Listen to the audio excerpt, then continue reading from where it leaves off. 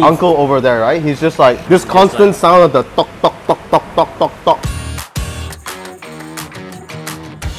Okay, welcome to another episode of Food Finders. Today we are doing Jurong Part 2. It is still based on this list that we have 16 best food secrets in Jurong that's worth the travel time. The last round we did Jurong East, this time we're gonna do Jurong West. For the fans today, we have a special co-host. It's Ben King!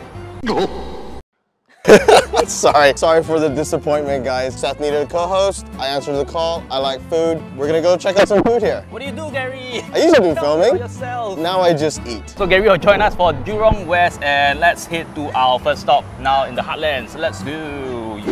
Okay, so the first stop is actually not on our list, even though I said that we would follow our list, but you know... Oh, here we go again! So we're gonna try this chicken rice stall that is apparently the hidden gem in Jurong West. I'm excited. Uncle, what's your more popular, famous? 什么的？讲华语可以吗？华语啊？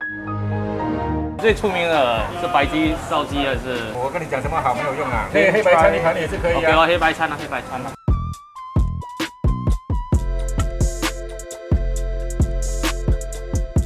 Okay, so we ordered the roast chicken mixed with the white chicken. It looks great. It's like glistening, you know. Glistening. The first thing I noticed is usually with the roasted chicken, even though it's breast, it does seem very succulent. Did they give us breast? I don't think this is breast. This looks like Thai. You eat a lot of chicken rice? Yeah, I love chicken rice. Singapore's #1 food, right? Fun fact, Gary is Malaysian. Correction, I'm Canadian. My family is from Malaysia. Penang. Oh. That's why my accent's like this. Do you like Malaysian chicken rice or Singapore chicken rice? Interesting question. I would say before, I would say Malaysia stuff is always better. Yes! But after being here for like 8 years, Singapore chicken rice, I think is above the Malaysian chicken rice. I want to know. But that's not for every other food. I would say not chicken... everything. Yeah, No. but chicken rice. You could try like the rice by itself, you know. I like the rice. Texture-wise, not too wet, not too dry on me. You know when the rice is like individual pieces, it's not like too pong. I don't like that. You can taste the individual grains Yeah. of the flavors. Very moist. I personally like chicken rice with all the flavors. That was amazing. Oh shit, the roast chicken is actually not bad. I actually like the roast over the white. Most of the times I like to order white chicken, but here I actually prefer the roast over the white.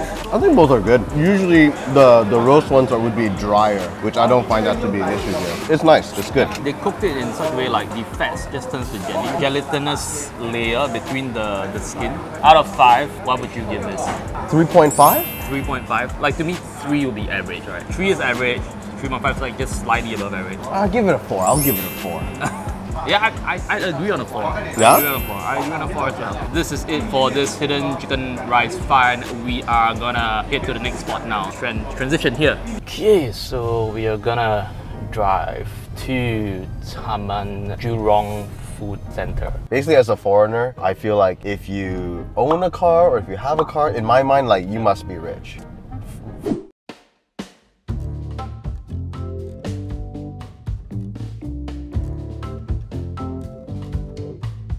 So Seth left me to go order some of this Tien duck stall. So we're gonna order the trifecta, the duck, the roast pork, the char siu.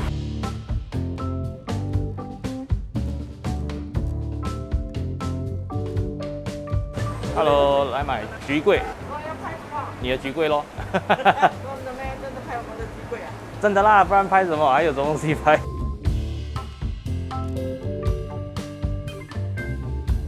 ？We're gonna go order Feng Zhen Lor Mee, another one of the popular items here.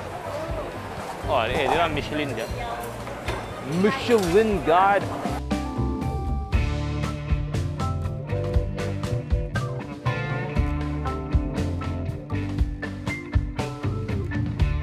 We're back with all the food. I got the trifecta, the duck, the roasted pork, and the barbecue pork. Okay, so here we got the lor mee. This is Feng Zhen Lor Mee. The thought of slurping down this piping hot bowl of lor mee makes my mouth water. Thick and smooth, the gravy coats the noodles well and has a pleasant garlicky taste. The vinegar gives it a nice sourness as well. I'm gonna try the lor mee first. Some places actually do a fried fish version. We got some like fried pork balls. What else is this? What is that? Very gelatinous. how lor mee should be. Yeah, it's like thick enough. It's not like some places they do it too watery. It does start gelatinous-y, but then later, closer to the end, it will get more watery. Really? It does? Yeah. What's the science to that? I have no idea. Yes, science! How's it? How's it? Wait. No, don't tell me yet. I think it's good. I personally would like it with a bit more of the vinegar. I've always liked lor mee because they give you such a variety of stuff. So you got like the roast pork belly, some fried fritter. So I rarely see the sliced fish in lor mee. I think it's fried Is fish. this not the fried fish? You want to split it? There's only one. I tried the big one. The co-host becomes the guinea pig. Yeah, you find out. Yeah.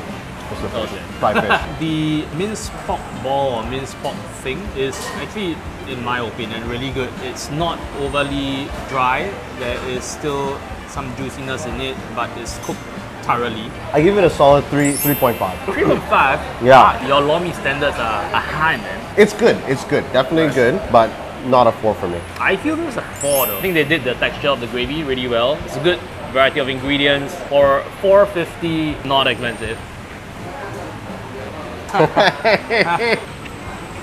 It's not overly sweet. Yeah, it's not overly sweet. It's not like very extreme. It feels pretty balanced. Balanced. I only would have preferred like a fattier, like a bit more fats inside. Okay, moving on. We're gonna try the pork.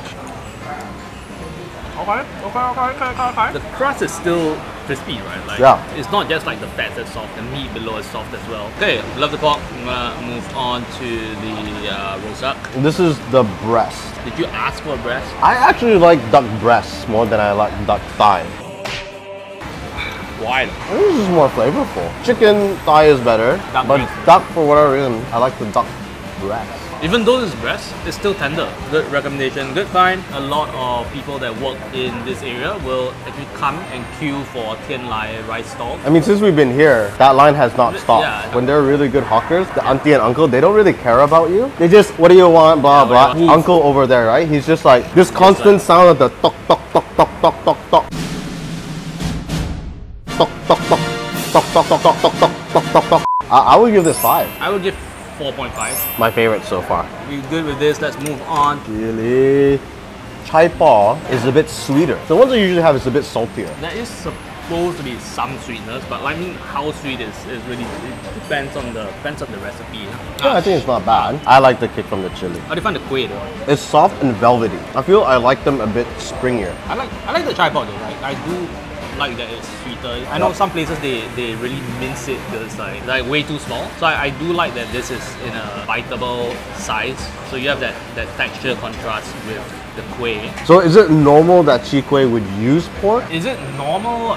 I'm not sure actually. A lot of things use pork lard just to like enhance the flavor, right? Or just Yeah. like more fat. But I do believe this one has pork lard. I could be wrong. I give this a 3. I give it a 3. This is like average. It's To me, average. Average to Ji Kueh. I give this a 4. I do like this Ji Kueh. This is $2 by the way, so not expensive. We are done at Taman Jurong. We are going to move on to the next spot. Volcano Tradition.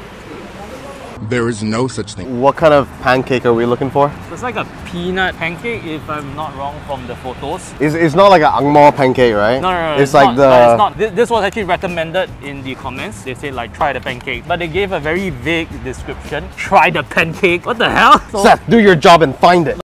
Mission accomplished! we are gonna try and find this pancake stall. There's apparently one in Taman Jurong. Moments later. Long Pancake. This is very similar to the Penang one. The Penang one, you only get the first one. The corn, peanut, Corn, and peanut, egg. egg. What You do they call it in Penang? Ban Zhan Kueh. Ban Zhen Kueh. Yeah. What flavor should we try? I want to try the original.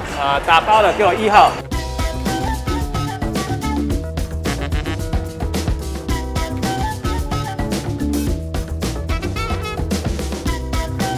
Okay, so we got the Long Pancake, which has the peanut, corn, and egg.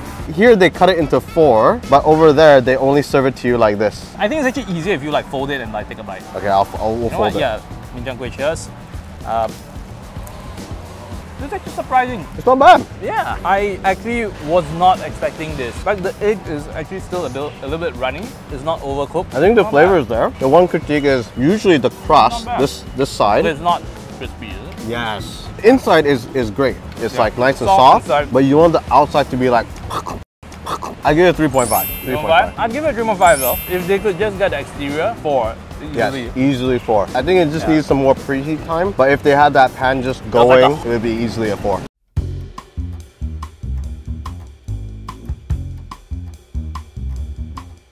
So we are at Boon Lay Place Food Center. The longest wait was power, right? I hope it is as hyped up as your queue was. And then there's this stall that we're trying. It's a economic rice / Teochew porridge kind of thing. Okay, let's try the Hokkien Mee first. So this whole Huat, I like that you can, so they just leave like a jar of fried pork lard. You know, you can basically just add however much pork lard you want lah. Okay, small annoyance is when stalls cut the prawns in half, so it kind of looks like there's more, but it's like, you know, half a prawn. Liar!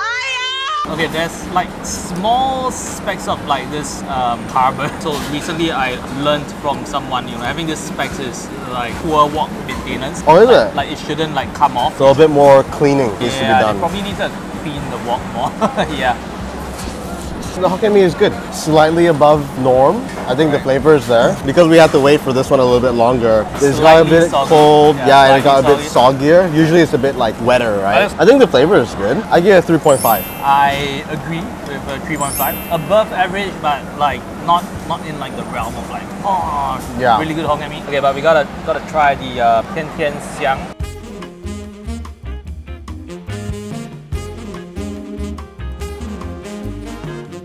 Here we got the Guangqua, and then we have the Angoli, which is What kind of fish is this? Angoli. This whole thing was $9. Including this? Yeah. That's okay. You know what? I'm gonna try the porridge first. I'm a big fan of Teochew porridge. It's a good mixture between some of it is like very watery. Yeah, this is not too watery. It's not too watery, Not too watery. but it's also not crazy creamy either. Generally, the reason why you want a little bit of that sauce on top is because the porridge is like, it's basically rice and water, right? So not a whole lot of flavor. And then all the Teochew stuff that you choose will be a little bit saltier. So when you mix it together, then the flavors really come apart. And I think this is a good balance of salty and blandness. Oh, the ginger is like, it goes really well together. Plain, but like pretty powerful, strong taste from the side ingredients. I actually quite like this. And actually, like on hindsight, like $9, this is actually considered cheap. I think it's good, but I still think it's about average. No, I mean- The porridge itself, above average. I will rate just the porridge like 3.5. Right. But as the total, 3? I give it a 4. I stick with my 4. I believe it's a 4.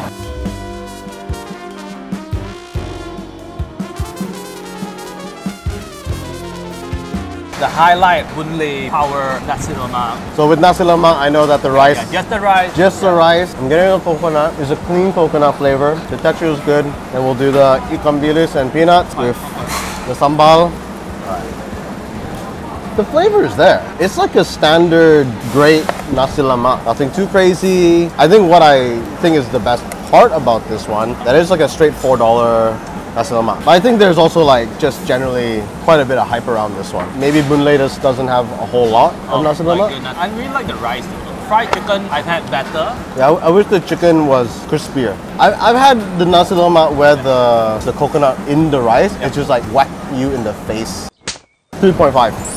3.5. I will give this a 4, and the price is pretty okay. I think for the price range, it's like it's definitely Pretty worth worth it for the price. Down at Boon Lay Place, we're gonna move on to the last spot. it. So like when I first came to Singapore, you know, I got pretty wasted one night. I was so blur, right? Like so drunk. Uncle like just, I think he got a bit fed up with me. He was just like, oh yeah, you're home. So I, you know, paid him and exited. I couldn't even make it to the house because I just looked up to the building. I'm like, this isn't right. I walked around trying to figure things out, and I was too drunk. I was way too tired. It was like 3-4 a.m. in the morning Just already. sleeping. I saw a patch of grass and I went, this is it tonight. When you woke up, how far off were you? Like a block away. I didn't wake up on my own, you know. It was like some auntie going to the wet market in the morning, like 6 a.m. Aboya, hey, did?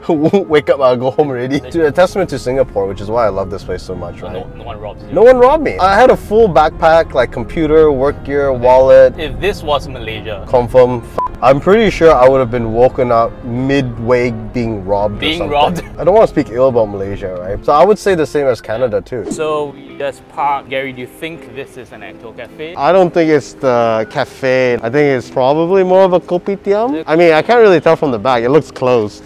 We're about to turn the corner to find out. Oh, okay. It's a cafe. It's a cafe. It's a real it is cafe.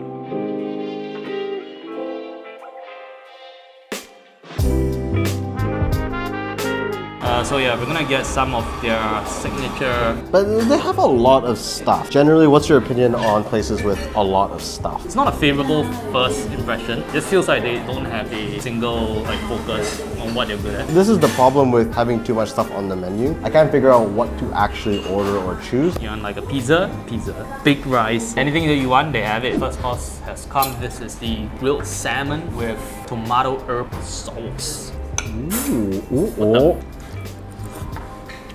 Ooh. I don't feel like the sauce does anything for me. I think if they knew how to make like a bechamel, like a white sauce. I feel that pairs with salmon. The salmon itself, I think it's well cooked. I prefer mine actually not fully cooked. The skin could use a bit more of a sear. It's got a little bit of the sound, but not that full crackling. I try the onion rings. Pretty sure these are the frozen onion rings. Just pull out of the freezer, deep fry. Usually when I see the breadcrumbs on onion rings, it's like the frozen one. Okay, so seafood aglio olio is here. For $9.90, it is disturbingly cheap. And we have a drink, blue curacao pineapple, flat white for Gary with a little bear. The bear is amazing. It's good latte art.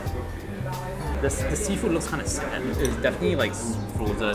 It's frozen seafood. Not too bad. It's actually not too bad for aglio olio. You can taste the garlic and the olive oil. I like the pasta. Ingredients though, like just. Would you prefer them go fresh ingredients but pay 16? I would pay more for ingredients. But I do like the pasta itself. The pasta itself, I think they did it pretty well. Okay, so this is supposedly the 8-inch smoked duck pizza. Based on like the Subway sandwich that I usually get. If that was 6, this can't be 8. The crust is definitely, it's a pre-bought crust, right? So it's definitely not made fresh or anything like that. The cucumbers is an odd one. Never really seen cucumbers on the pizza before. It's not right to do pizza like that. This is 100% like a frozen dinner kind of thing.